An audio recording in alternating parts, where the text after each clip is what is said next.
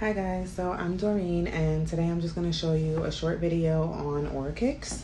So with Oraqix, when we set it up, this gets sterilized, which is what holds the Oraqix. The Oraqix is usually packaged in little packages like this. And we just have a typodont to show you how you place the Oraqix for a patient.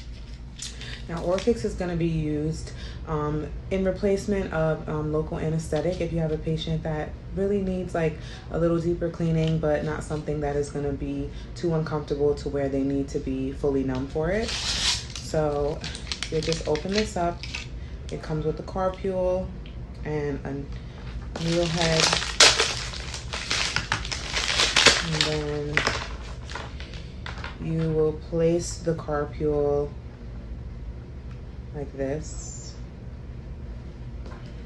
Actually, plastic part sticking up. You'll put it in here, and then this will go on top. And then you also want to make sure you press this button to allow it to drop into this. Then you twist it, and then this still remains twisting, but this doesn't. Then you'll take this and you'll place it inside like a regular needle. And then it's in. Then you'll take this off, and this is gonna deposit the Oraqix, and you can twist it too, okay? And sometimes you'll notice the Oraqix will start to come out without you even pressing it.